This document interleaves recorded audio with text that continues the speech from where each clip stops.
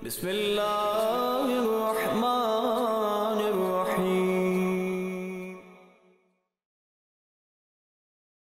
حسبنا الله ونعم الوكيل نعم المولى ونعم النصير أعوذ بالله من الشيطان اللعين الرجيم بسم الله الرحمن الرحيم الحمد لله رب العالمين والصلاة والسلام على أشرف الأنبياء والمرسلين سيدنا ومولانا أبي القاسم محمد وعلى آله الطيبين الطاهرين المعصومين سيما بقية الله الأعظم روحي وأرواح العالمين له الفداء رب اشرح لي صدري ويسر لي أمري واحلل عقدة من لساني يفقهوا قولي. Today's topic, the birthday of Hazrat Fatima S.A. Salamullah alayha. Bibi Fatima was the daughter of the Prophet, the wife of an Imam, and the mother of 11 Imams after her. She was born on the 20th of Jamadi al-Thani, 5 years before the migration of the Prophet.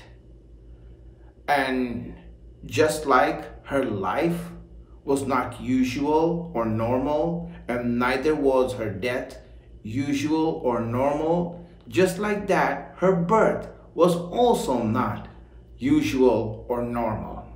Let's go through that history of her coming into this world and how she came and how that light from Allah came down in this world.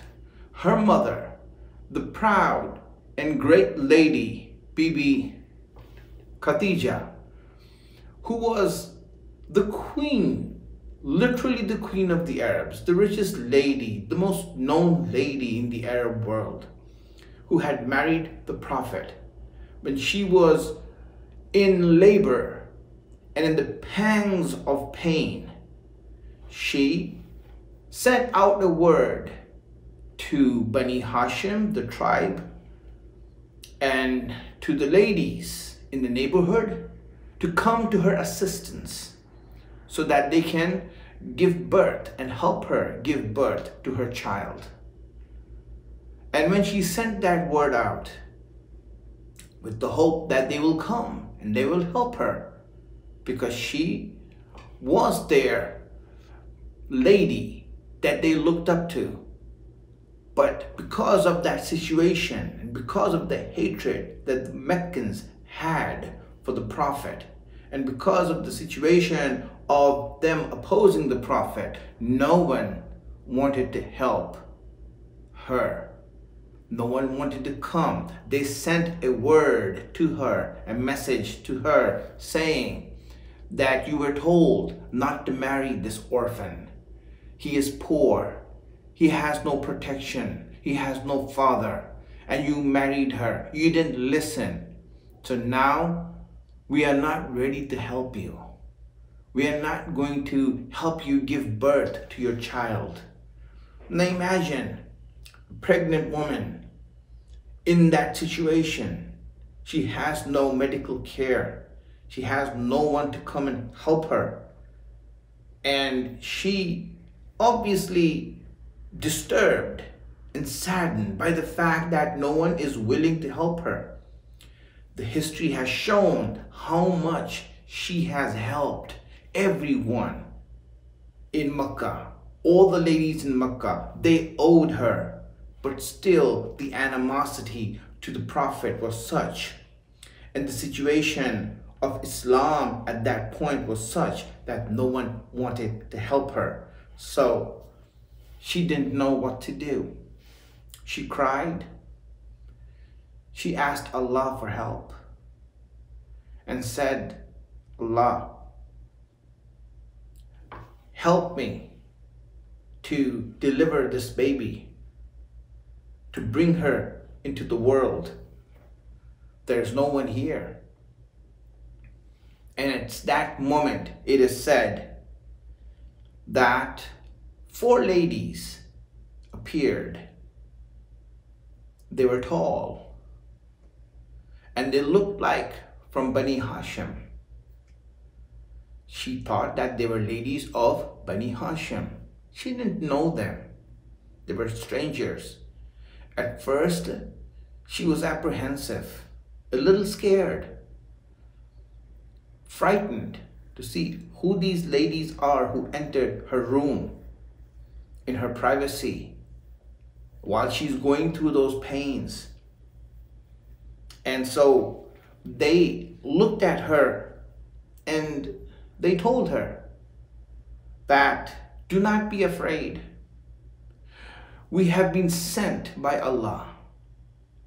You have asked Him for help and Allah has sent you help.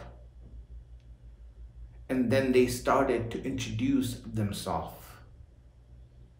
The main one said that I am Sarah, the wife of Ibrahim. And this is Maryam, the mother of Isa. And this is Asiya, the daughter of Mudahim, who is the wife of Fir'aun.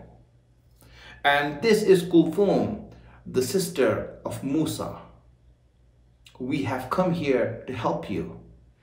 If the ladies of Makkah and your tribe do not want to help you, we are here to help you give birth to this child.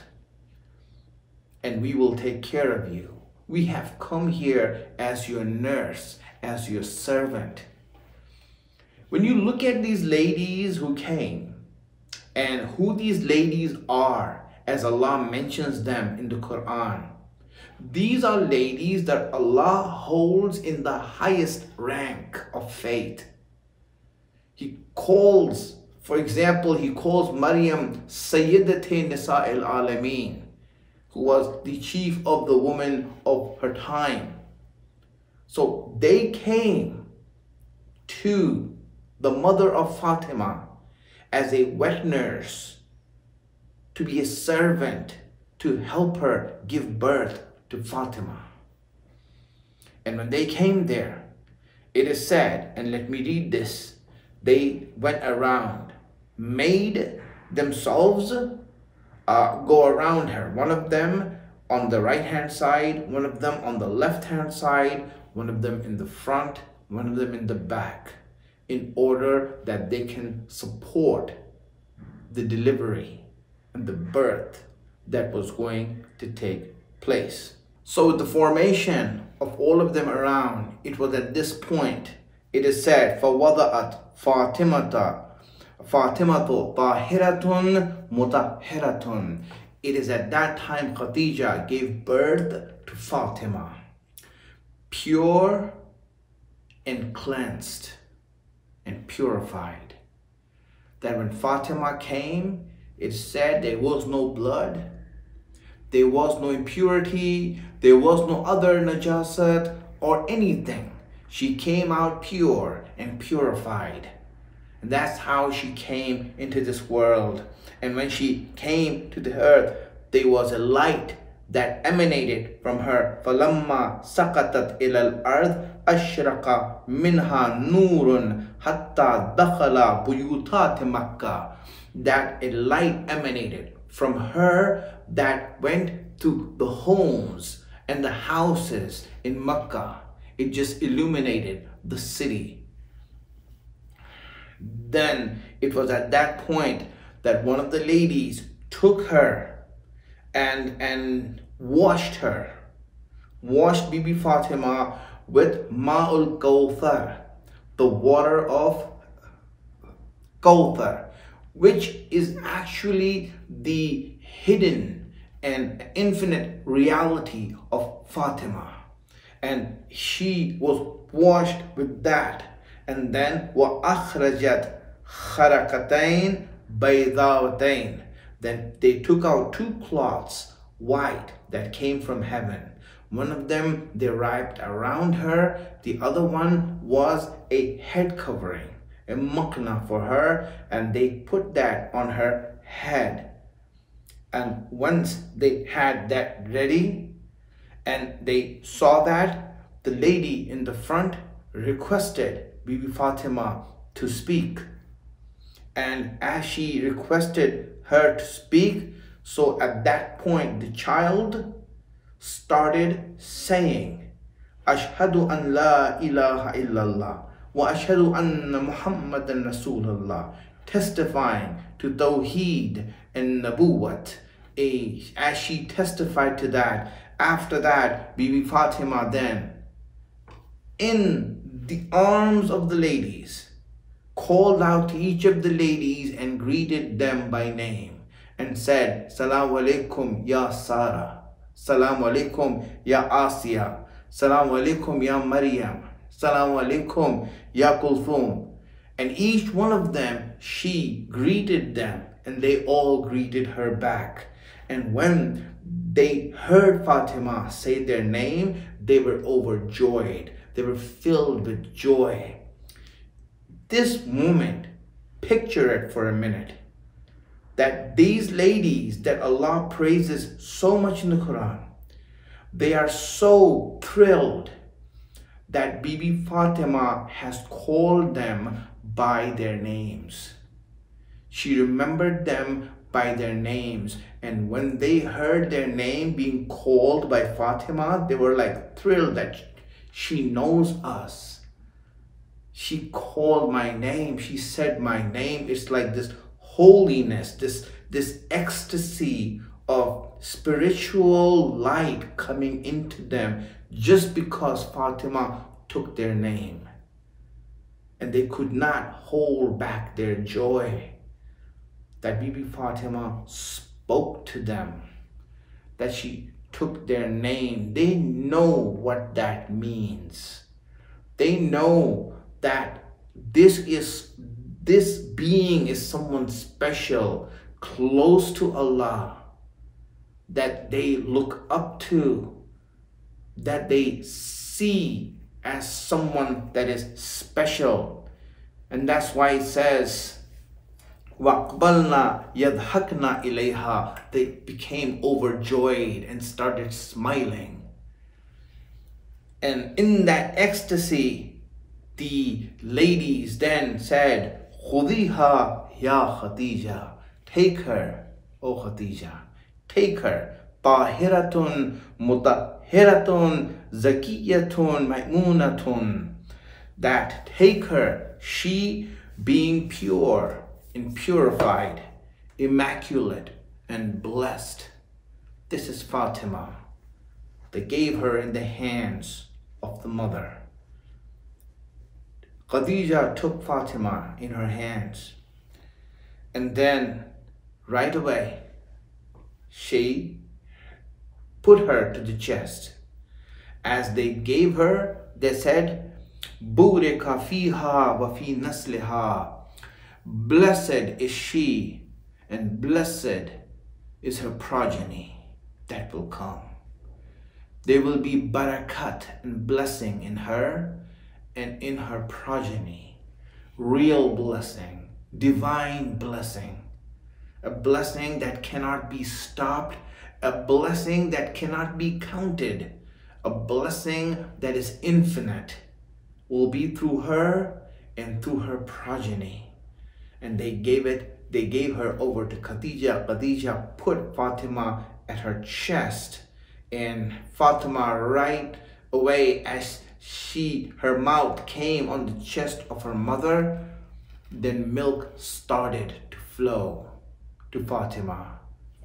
Khadija did not wean and nurse her other children. For whatever reason, maybe she couldn't. Maybe she wasn't able to. Maybe there was no milk that came out. But she did not wean her other children. Prophet had other children, Qasim, because of whom the Prophet is known as Abul Qasim. He had a son named Tayyib, and there's Abdullah. So as these three were there, Bibi Fatima was the only one that her mother weaned and nursed. And she nursed her, made her into her hand,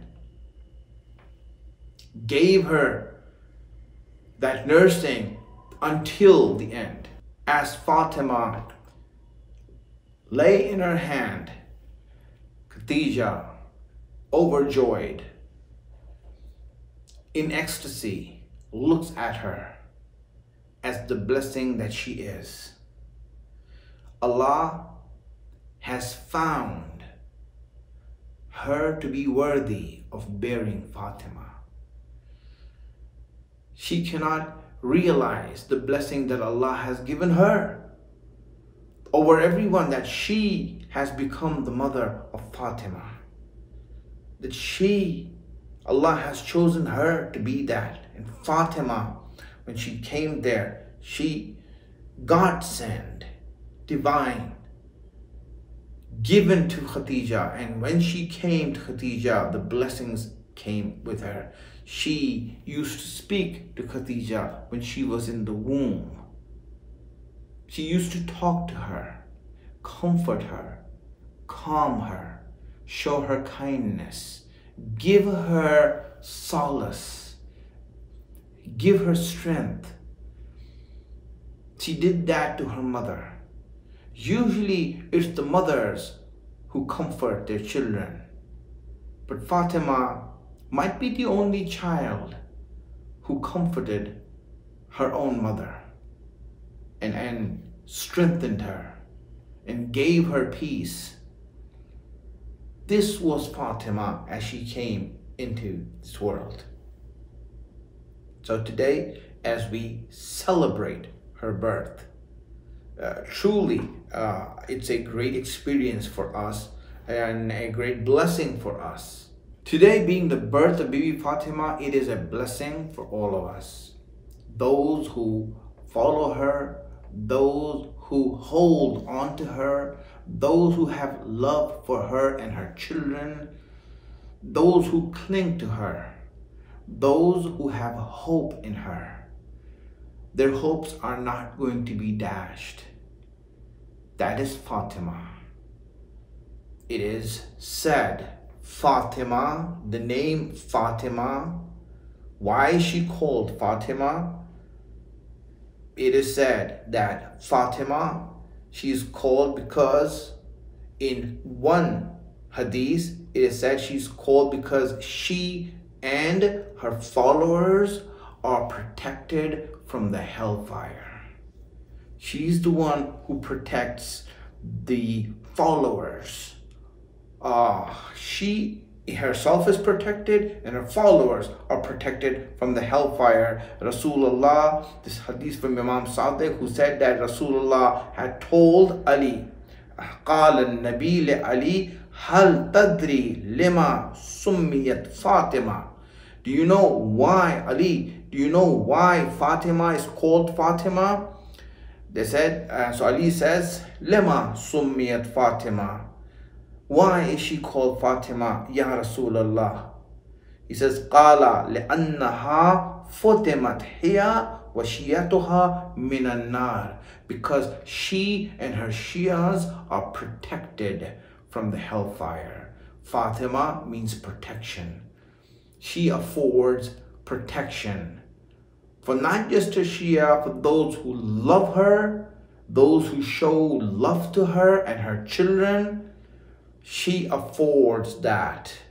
Ibn Abbas also mentions this, and he mentioned this in front of Muawiyah. He asked Muawiyah, do you know why Fatima is called Fatima? And Muawiyah said, no, I don't know. He says, لأنها فتمت هي وشيعتها من النار. Fatima is called Fatima because she and her Shia are protected from the hellfire. I heard this from Rasulullah myself. And hence, we in her birth and on the occasion of her birth need to make our allegiance and our resolution to cling to her, to her children, and to be with her and put our hopes in her. Through her, Allah's shafa'at, Allah's mercy is going to be showered on those who believe. Thank you for watching. Bismillahir Rahmanir